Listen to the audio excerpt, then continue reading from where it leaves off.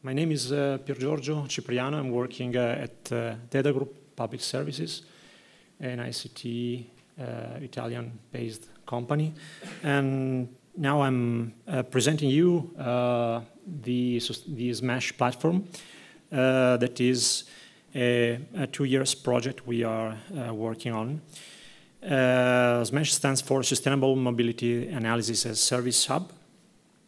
And the objective is to provide a platform to data owners in order to support them in extracting value from their own raw data about urban mobility and make this value available to all relevant stakeholders through the implementation of interoperable web services. Indeed, with urban mobility raw data, we mean data about where, when, and how people move in the city, so basically dynamic data. A SMASH platform is being developed during this year and next year with the support of the European Institute of Innovation and Technology, Climate Kick, and the consortium that we are leading is composed by the members that are listed here. We are spending a lot of time during this year to actively involve different data providers from the countries that are represented, coming from mobility and transport agencies, data analysts, and final users to define together what data are available in order to implement analytic scenarios that can be useful for them. So transport, as we know, represents quite big share of the European greenhouse gas emission, with almost 3/4 caused by road transport. And local authorities all over Europe, and not only, of course, in Europe, together with public transport companies, are called to play an important role, a crucial role, in delivering solutions to mitigate this big problem by encouraging, first of all, active traveling, so cycling and walking, the usage of public transport, the usage of sharing and pooling schemes for bikes and cars. And to that, it is important, extremely important, to have a timely access to raw data, but also to integrate data coming from different sources and to provide a good interpretation of them. Transport, we know, is one of the sectors where there is an exponential increase of numbers of people and things, vehicles that are daily connected, with some estimations that can be found from different sources about numbers of users of car sharing services or numbers of people, of persons that every day move using public transport. And all these data have got two important dimensions. On one hand, the spatial dimension, on the other one, the time dimension. Data coming from smartphone, mobile apps, data coming from fleet management systems, so from FOM systems that are usually installed on vehicles, as well as GPS systems equipped on car or bike sharing services, traffic sensors, environmental sensors. Even though these data are potentially available, actual data about the real usage of public transport, cycling and walking and car sharing are scattered among different sources. And more important, such data usually vary a lot in scope, formats, and quality, and many times cannot be also geolocated. Indeed, urban mobility data, from our own perspective, has to be seen as raw ingredients to feed the urban transition in this century, based on the integration of heterogeneous data. So going to some examples we are already working on in the SMASH project. Starting from these numbers, in Bologna, since last year, the municipality launched a behavioral change campaign to promote the the so-called active traveling, so to make some incentives to people to use not only public transport but use bike and go by walking. They involved Better Points, a UK small company that is also partnering with us in Smash, to provide free of charge this mobile app that last year, during the 6 months of behavioral change campaign, was used by more than 1,500 persons. And just focusing on bike, they collected they traveled more than 1 million kilometers, so collecting something about 733 million of GPS waypoints, only considering bikes. What we did is to use this data as input data to provide back not only interactive maps with the time evolution segment by segment, but also for providing downloading services to make accessible to them the resulting analytics, and to facilitate the monitoring of cycle path usages. So in this animated map, we can see a very simple example of road segments of the network in Bologna, where with the time evolution every 6 hours in terms of number of counts of bikers that use the Better Points app. So basically, with Smash, we want to provide answer to the needs of local authorities, but also transport agencies and private companies about accessibility, monitoring, planning, and optimization of urban mobility. This is another example. In Zagreb, we took the data coming from a challenge launched some years ago, the European Cycling Challenge, with 1 month of data, again, coming from bikers, to estimate, as requested by the municipality of Zagreb, to estimate the number of arrivals at a specific stops. But also, when talking about public transport, the idea is to use these raw ingredients, these raw data, basically GPS waypoints, to explore not only public transport network and scheduled trips, but also to compare the difference between the scheduled service versus the actual service. So to identify systematic delays, and also to allow the geocoding of the e-ticket, the electronic ticket validation. So considering the usages and types of ticket. Here there is a screenshot and another animated map showing in Reggio Emilia in Italy, where and when people validate their own electronic tickets. The legend classifies them in terms of typology of tickets.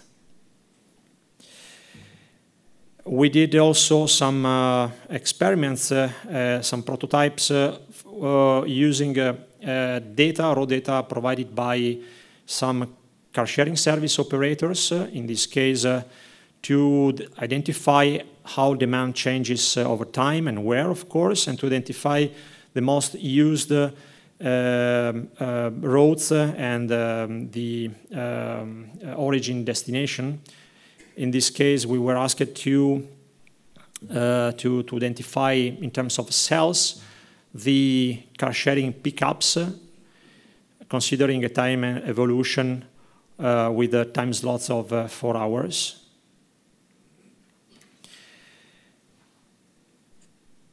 About local administration, as mentioned before, one of the main requests that local administrations demonstrated is to measure also the results of the behavioral change campaigns that usually are launched. This means to measure also the accessibility by different modes of transport, the identification of the main access and exit routes, the areas with the safety concerns for bikers, and this can be done again by leveraging on the usage of mobile apps. This is another one implemented by Fondazione Bruno Kessler, partnering also in SMASH project, similar to the previous one, allowing us to create some simple dashboards like this one, where we can see how the usage of how citizens work along the different days, in this case, of the campaigns. The last campaigns was launched in October last year and finished in in May this year. A new one will be launched in October this year. And in this case, the dashboard that we were requested aims at providing information also in terms of browsable diagrams with different types of modes of moving public transport, walking, and bike, basically. The key elements of the platform are basically summarized in this slide.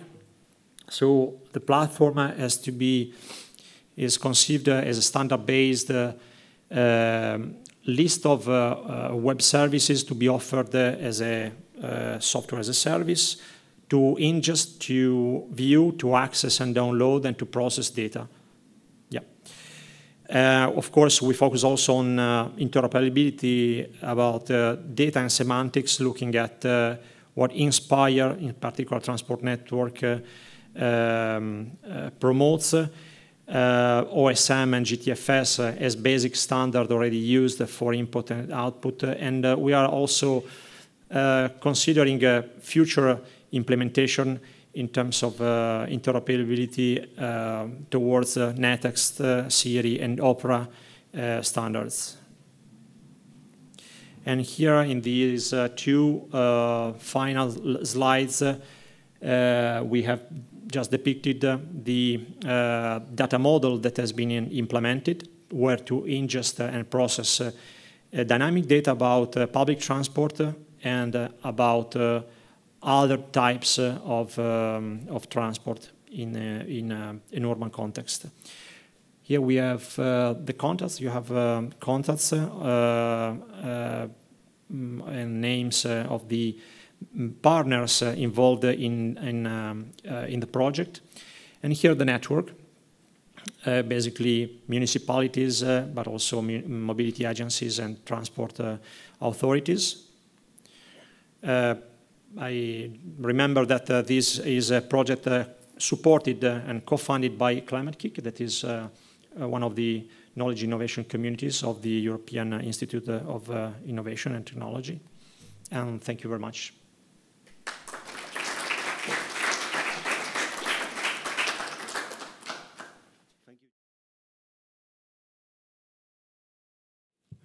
Good afternoon, everyone.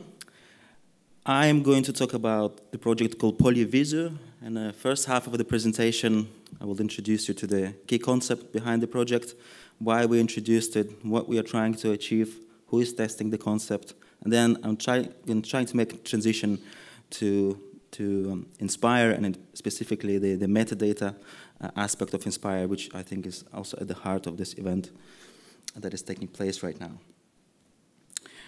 PoliVisu, when you hear the term, probably an image like this will come up, something of a cross between policy and visualization, and that conveys the essence of the project, but only partially. What we're actually trying to achieve is a bit more than that. We want to create a framework, a data-driven framework that cities can use to implement better mobility policies. Because we know that policy making can be long and laborious process that sometimes fails to keep up with realities of everyday life. And when we were conceiving PoliVisu, we had a few good examples to learn from, or should I say bad examples. Take Kyoto Protocol, for example. Despite setting out greenhouse emission targets over 10 years ago, cities like Paris still continue to suffer the highest CO2 pollution today. You can argue that there are many reasons why Kyoto failed. Is it because the US didn't sign up, China or India didn't sign up? But there were also some inherent institutional failures in the way the policy was designed. There was meant to be a 5-year implementation period, only 10 years after it was signed. And also the targets that were set were unambitious, very binding, that stifled experimentation and innovation at a time when good practices in greenhouse gas emissions were not really developed. But if you want another example of a general policy that is still failing largely, you can think of congestion, for example. As a previous speaker said, transport contributes a lot to CO2 emissions. It affects our health, the environment, not to mention the time wasted when we spend too much time in traffic. And there were various policy options introduced to address the issue, from congestion charge to building new roads. But in London, for example, where on one hand congestion charge helped reduce traffic, at the same time it led to the increase of private rented vehicles like Uber, who are exempt from congestion charge. Or if you consider another option, building more roads, there are some examples that this particular approach isn't very effective either, because if you build a new road that is supposedly shorter than the other 2 or 3, it will start being used by all the drivers in the area and still will be as gridlocked, as clogged up as the other ones. So, how do we deal with this situation? We live in an age, in the 4th industrial revolution, that raises certain expectations that governments will be more nimble, more responsive to challenges that to a large extent are driven by technological progress. And we in PoliVisu believe that we need data-driven solutions to challenges like congestion, for example. And in our project, we have 2 main aspects. One is the conceptual, which is what is shown on this slide. And here, what we're trying to do is take stock of available city data, figure out whether it's open, closed, big or small, is it social media data, sensor data, historic data, or real-time data. Put it through a number of different data analytics tools, and embed this data-driven approach into the policy-making cycle, which generally consists of 3 steps: design, implementation, and evaluation. And now I'm going to tell you who are the guinea pigs in our project. In other words, who are the cities testing the framework. Unfortunately, Antwerp is not one of them, but we have Ghent, and they were given free option to choose the area within mobility and urban development that they would like to focus on in the project. And Ghent chose an interesting area, which is student mobility, because the going theory is, at least within our Ghent colleagues, is that student whereabouts, student locations, and their residences can drive up prices in the housing market, crowding out local populations, which of course is a negative effect. So they would like to know how student mobility and the whereabouts affect local populations specifically, whether there is an effect on housing market, and how their travel patterns affect local services. Is there an increase in bars and pubs and clubs along the routes that cities travel? So these are the sort of things that the Ghent pilot is exploring.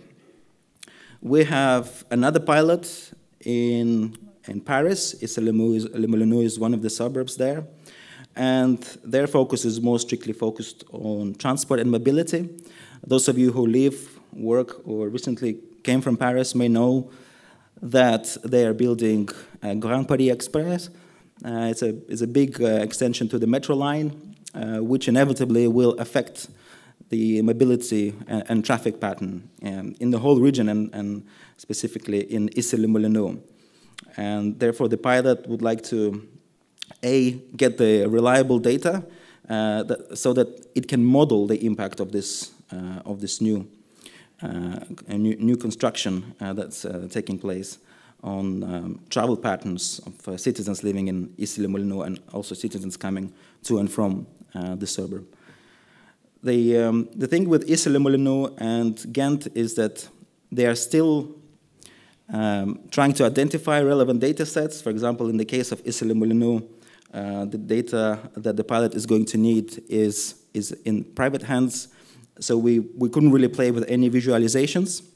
But the pilot that I'm going to introduce next, the Czech pilot, the city of Pilsen, they have data, and we were able to play with some visualizations, which I'm going to show in the next slide.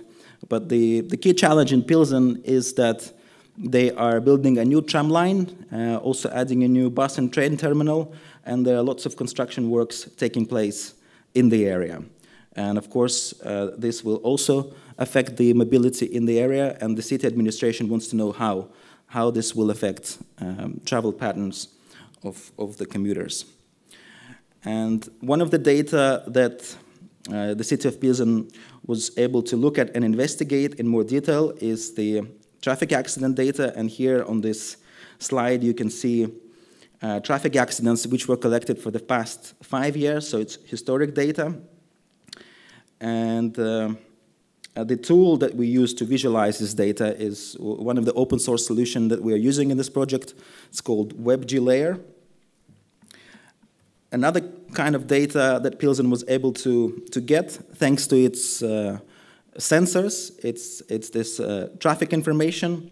So, for example, the green, yellow, red segments on the road are the different traffic intensities, where a red obviously represents basically a congestion, whereas green is a relatively spacious road. And Pilsen has got over 100 of sensors, and we collected this data in the past 3 months, and the total number of crossings between the roads registered by all this sensors is in the region of 50 million. So it's quite big, and enabled us to produce this really nice visualizations. And we were extremely happy to find out that the word about what we were doing in the project spread to other cities, and we already registered interest from 2 other Belgian cities, Kortrijk and Mechelen. In Kortrijk, the situation is as follows. They have off-street parking data, which is open data and available publicly, whereas on-street data, I believe it's in the private hands. And the city naturally want to combine this data to see the bigger picture, a more complete picture.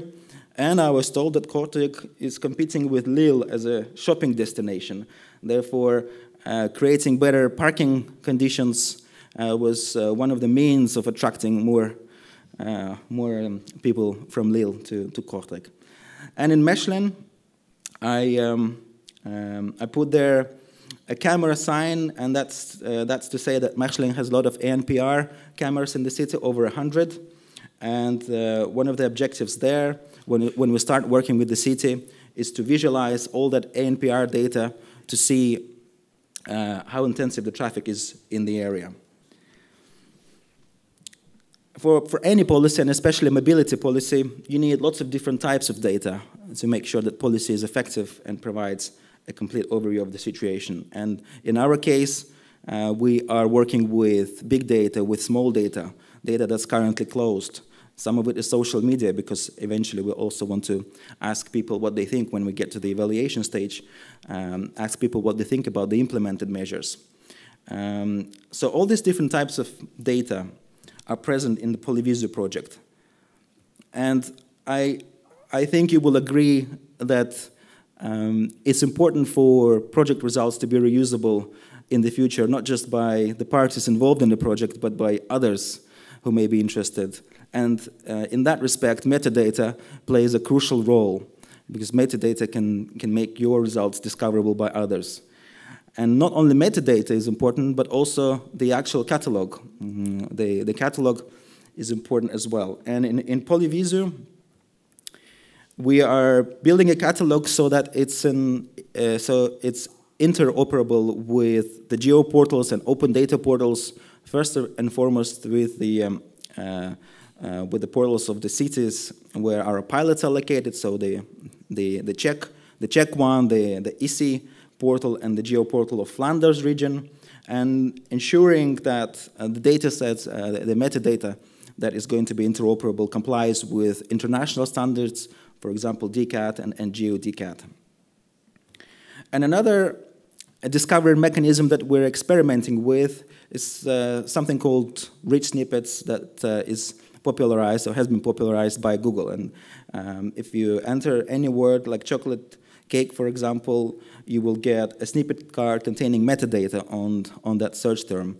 And therefore, what we'd like to do in the project is to provide ready answers to people who search for transport-related queries. So if someone wants to know the situation on Flanders roads in regards to accidents, they would be able to just type that in, and instead of having to click through 1, 2, or however many links to get to the right data set, they would be able to see that as a rich snippet card somewhere on the right-hand side.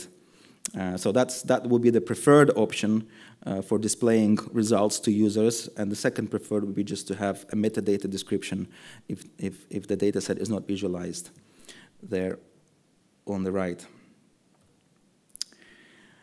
And I already approached the end of my presentation, and if you can think of any cities that sit on a lot of data but not sure what to do with it, please let us know, and we'll try to help them visualize this data for better policy making.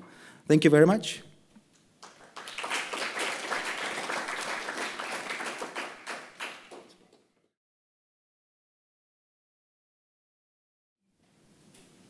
Okay, hello, I'm Emilie Kouwenberg from the city of Antwerp, and I'm working at the Department of Mobility.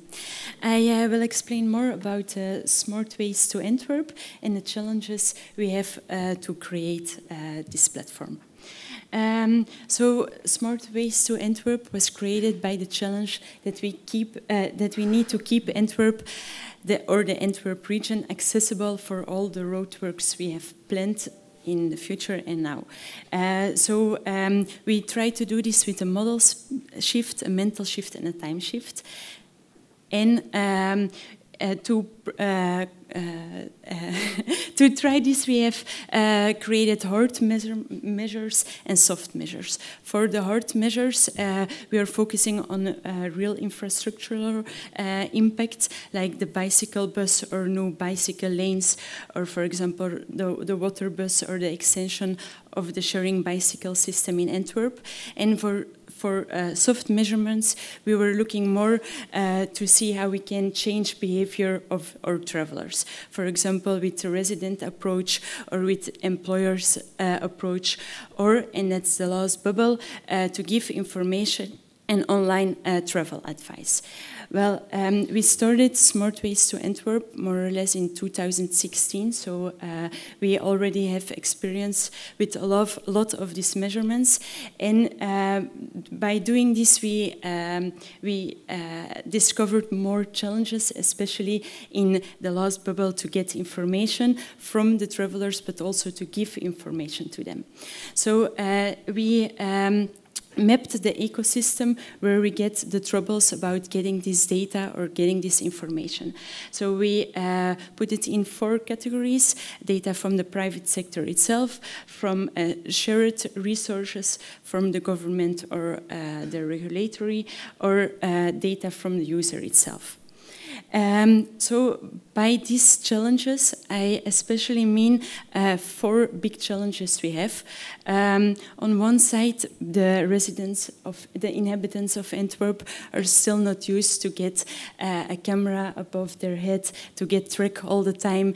They still have the feeling that Big Brother is watching them, and the people of Antwerp are not that timid anymore. They have an opinion about a lot of things, especially about roadworks.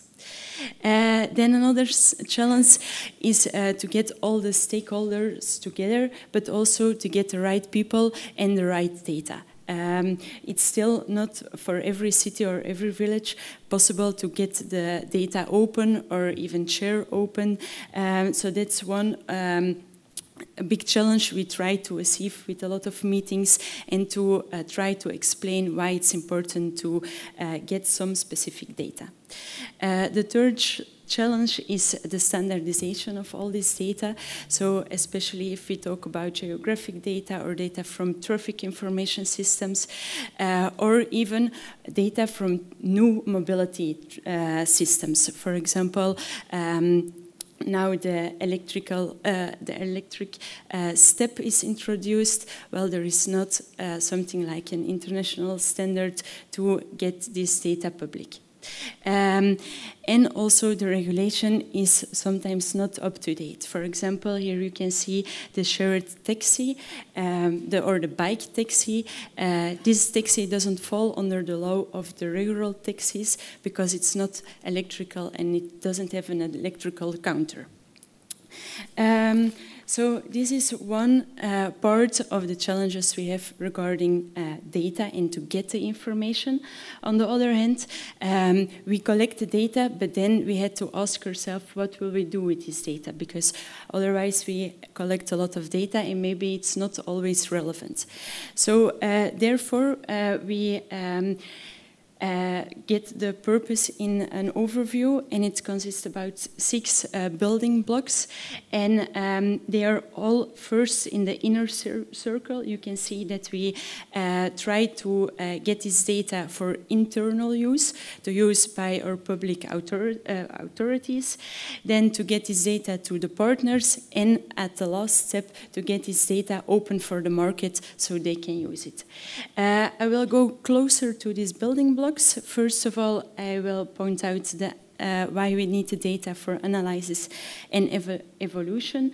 So especially for mobility, we have all the project of smart ways to Antwerp, and we also have to prove that it's working. So we try to manage the evolution of the traffic jams in Antwerp, and we also try to see, and these are the graphs below, with the employees approach, we go to a lot of companies. There we ask the employees to fill in a survey.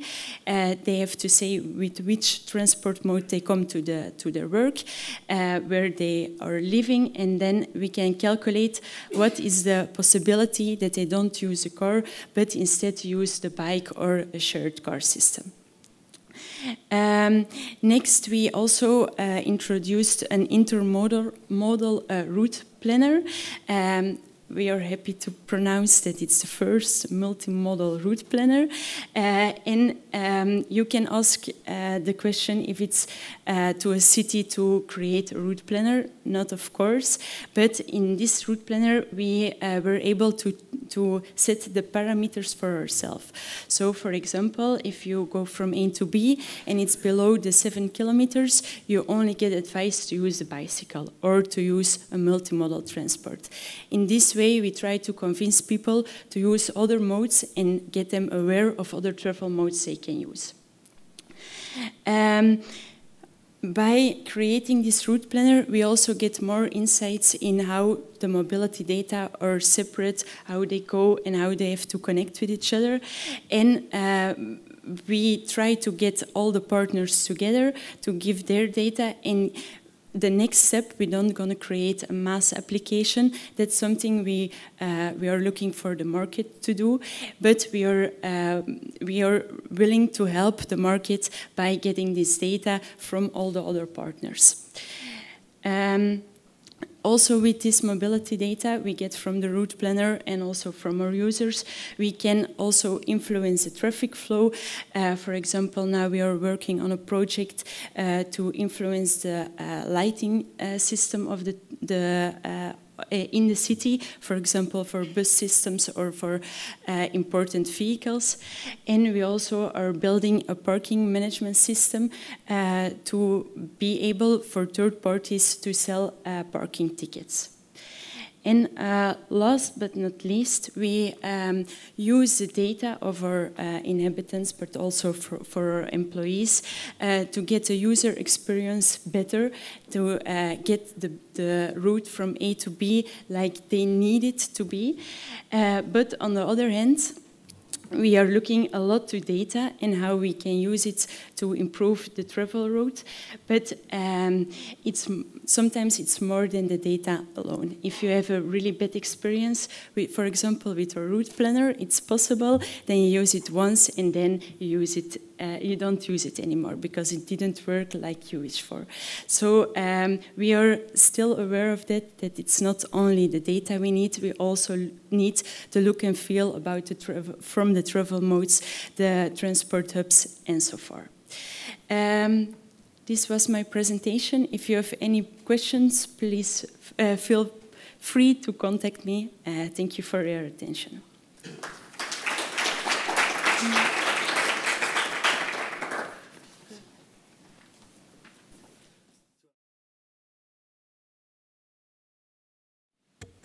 First of all, I will introduce myself. I'm Ronald Verlaan. I'm working at a consultancy. This is a consultancy in transportation and planning, water management, buildings, and aviation.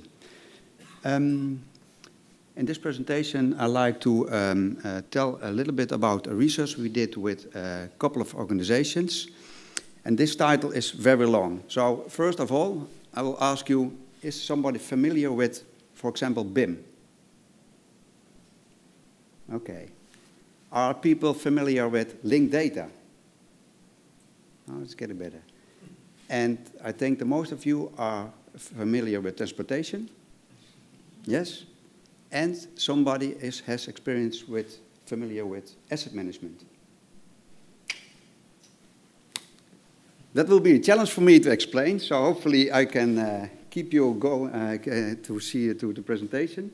But for that, I started with this small movie because we did a research program founded by the Conference of the European Directors of Roads. And we had a 2 years research with companies from the Netherlands, from Sweden, from Ireland, and from Germany. And I show you this small movie, and then I will go further with my presentation, so it gets a little bit clear what are we doing and what are the products we had to deliver for that. Yeah.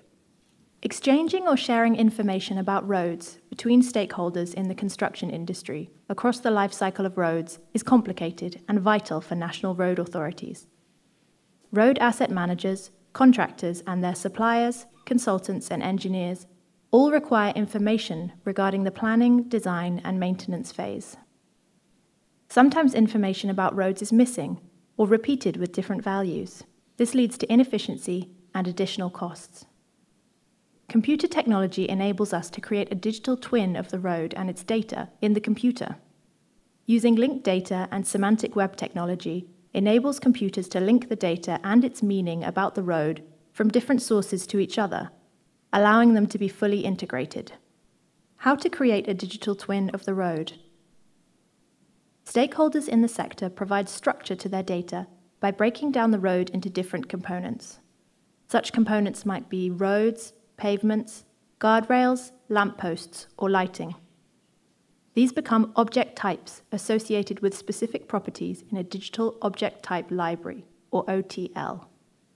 It provides the backbone of the digital twin of the road. The data required for managing the road can be structured according to an OTL. This provides an efficient exchange and sharing of information about the road between stakeholders across the life cycle of the road. The Conference of European Directors of Roads, CEDR, initiated a research program in 2015 to create test cases for an interlinked network of existing OTLs. Oxtra in Germany, CBNL and RWS OTL in the Netherlands, CoClass in Sweden, SOCI in Norway, and International IFC, based on the same IT design principles, and to establish a guide to demonstrate good practice IT modeling and linking principles. Together, this is called the European Road OTL. Another advantage of the European OTL is that IT developers and road asset managers can agree on a standardized IT modeling style. This is because individual IT modeling styles are a barrier for linking possibilities. Standardized IT modeling and linking principles are a crucial part of the European Road OTL. By doing so, road asset managers can benefit from the structured data according to an OTL and its linking possibilities. Working according to these principles is beneficial because various different sources of data can gradually be linked together without harmonizing the whole world of road data at once. CEDR members have an interest in networks of OTLs and linked data semantic web technology to fulfill their operational needs. In the current data landscape, data often becomes trapped in individual software applications and individual OTLs. This is a barrier for data integration. An advantage of the new approach is that it frees the data from its individual application. Because of this, it becomes possible to integrate data from various sources: GIS, BIM, asset management systems, geographical survey, and other legacy systems. Data exchange or sharing between partners becomes more efficient, which leads to fewer failure costs and better affordability of national roads. This approach was developed and demonstrated by Interlink, a consortium of market parties and research institutes focused on this issue. Interlink delivers a roadmap for a seamless transition into an open, available, standardized, integrated European road OTL framework. The Interlink approach enables European road asset managers to manage their roads more efficiently due to data integration, resulting in fewer mistakes for everyone, leading to more affordable roads across Europe. To find out more about Interlink, visit the website www.roadotl.eu. And this morning also, in the plenary session, there was talking about silos, digital transitions, human interoperability, semantic web, and all these terms come back, but also come back in our research. And a digital twin has many views. So if we talk about digital twins, that's semantic, and everybody thinks, oh, I know what a digital twin is, but another person thinks different on a digital twins. This is one of our inspiration, how we can deal with this, because BIM has different way of view of a digital twin than maybe the GIS standards. For that, one of the products was a Euro OTL. And what we try to achieve is that we don't make a new OTL and a new ontology, but we use existing ontologies and existing standards like OGC standard and like also Inspire for the network and the national standards to combine them to a core OTL. I have to do maybe like this. The core OTL has some blocks with the standard of how you can deal with metadata, with location, time, and quantity and units. And then the core is based for transport network, the Inspire network, and the road network, and the asset of the life cycle. To prove that what we did in our research, we did a use case in Germany, a use case in Norway, Sweden, and one in the Netherlands. And I briefly give a small overview about the Dutch case. And the Dutch case was about the needs of the function of the road network. And we took lighting. And if we look to what's the function of a road network, then it's the maintaining of the flow of the traffic. That's the most important thing. And you had a nice presentation about that to give insights of traffic, and also, I know where she is, but yeah, over there, yeah. So that's nice, because that's what's really happening outside, but it has to be maintained. And for maintaining this, while we're providing safety for the road users, we do it for something. So if we have light, wherever we do have light, we have safety on the network, but also what's the impact on the environment. So the function of lighting is providing lighting for a road user and also for maintaining. So that's more what it is. It's about the function. But there are also a lot of data needs, locations, properties and relations like quantity. What about a height of lighting? You can have 3 or 4 different ways for measure a height from a purpose, for a function. What's the maintenance conditions for inspections? What are the remaining life cycle of an asset? And also, what's the relation to the transport and the road networks, also cross-border? How can linked data help in this use case? At this time we have many systems. We try to collect a lot of information.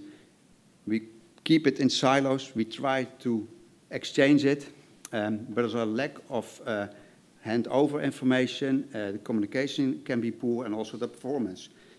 In this morning, they said also we need accurate data, real-time data. How we can achieve that? The to-be situation can actual and available, and online in a network, and also being open and not a vendor locking. So the SS process asset management at this time is, and I will show you, is that there are a lot of stakeholders and a lot of contractors working on the same network, and they work all in different databases. And for that case, we try to show that if you use linked data, it's better to communicate in the process on more or less a data hub where you can link all the data together, but also you can keep your own system. And for the future, I think you need to be step by step doing a change and transition for linking data and for make structures to interact more with all the stakeholders in the chain, because we're working in the chain, and you can also say we heard this morning, we all connect together, and for that we demonstrated with a repair app that this is an S3 software, but can be also other software, and it's a mapping software. But we, when a stakeholder and contractor fill in his inspection data, other people can do with the data. So they can see the network, they can see what's happening on the lighting, and they can have access to all the data, so other people can see what they can do with it real time, and not in 2 months afterwards when it's happening. So if there is a worker for 10 times a week repair a light, maybe we have to think about what we can do for the future to not repair it, but to reconstruct it. And the benefits of that, it's a lot, but you have benefits on the asset data, the reuse, the reliability of asset data, the standardization and information management that for regular sharing of asset data on a right way. That was hopefully in time, just in time. More than in time, yeah. But if you will see more about this project and the research program, you can see go to w.roadotl EU. Yeah.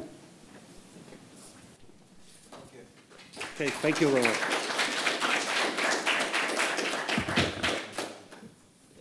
When you said that you work with legacy systems and trying to extract data from them, surely if there are different owners of these legacy systems, did you encounter any problems with getting that data for harmonization and integration?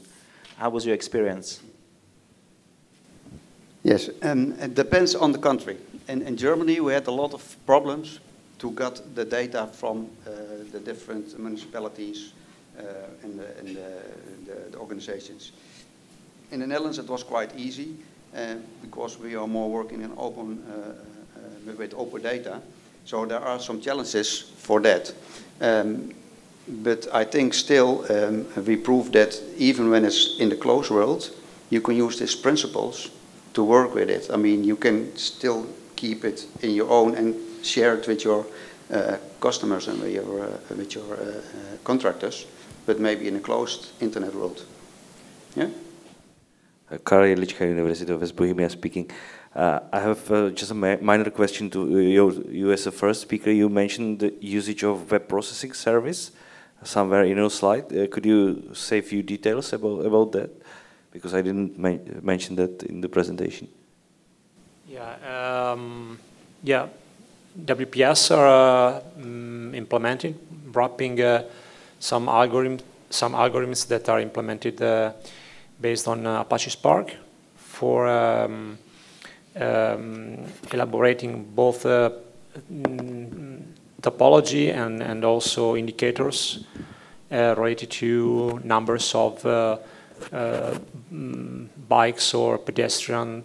So we defined a list of indicators as requested by the mobility agencies and transportation authorities that were involved.